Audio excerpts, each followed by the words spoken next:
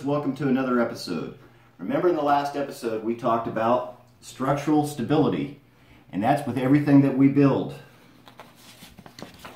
You need a base or a foundation for any of this. And the reason being is we want to make sure that it doesn't implode. So that's the most important thing. So with that, let's look at a couple of our projects that we've built this year.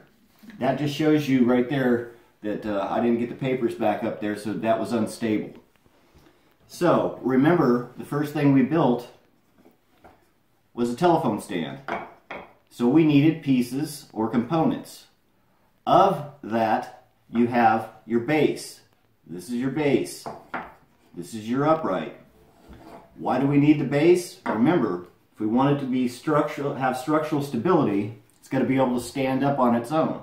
So if I take the top piece and I don't have a base to hold it up, what's going to happen? It's going to fall over. So we have to have a base, and that base has to be stable enough to hold with what we're doing. What did we design this for? We engineered and designed this to hold a cell phone. Hence the angle. And if you notice, the weight is pressing back that goes over the base. So those are the two big components.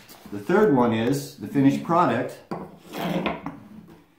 You have your base, your upright, and your supports. Now, we know that the function of this is to hold a cell phone, but we also want to make sure that it's strong enough to hold different types of cell phones because of the difference in weight. So that's why the design is like that. So let's look at what are the other projects we did this year. We built a clock. Again, you have a base and you have your upright. What's the function of the clock? Function of the clock is to tell time and to stand up straight. So if I put this up here like this without the base and I touch it, it falls over. So we have to have the base, so when we mount it on the base keeps it solid. With both these projects, the thing that you have to remember is we talked about the base. Now we're going to talk about the foundation. For this to work, we have to have a foundation for it to sit on. So that foundation has to be flat and level. So that sits like that. Okay? So now that we know this is stable, we have the stability. But say we put it on the edge like this, what's going to happen if we don't have a stable base or foundation? It's going to fall off the table. So that's why structural stability is important. I'll be right back. Okay, let's look at a couple of examples of things that aren't structurally stable. Look at this bookshelf. As you can see, there's too much of a span across, so with the weight of the books, it's pushing it down. Here's another one, stacking it on top of a table. It's hard to see in the picture, but the table is actually cracked in the middle because there's no support. So what they did is they stacked cans of fruit underneath with a book to hold it in place. So, a couple different things. Let's talk about stability. Right here you can see this is an arched bridge. This is an old arched bridge, hundreds and hundreds of years old. Why is this still so stable?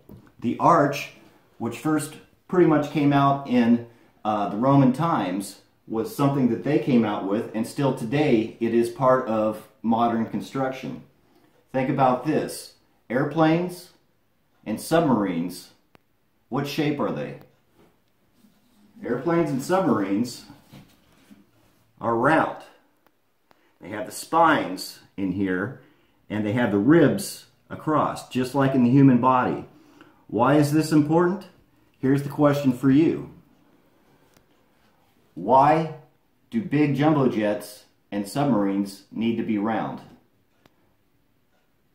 They have to be round because it's one of the strongest structures. Remember the arch on the bridge and how strong that is. With that, with a submarine or an airplane, what can happen if the pressure is too great? It can implode.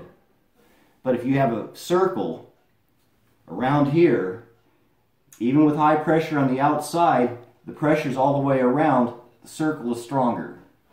So we're going to go through and look in the next episode some different construction techniques for building a house and what you need for a foundation and a base to make that work.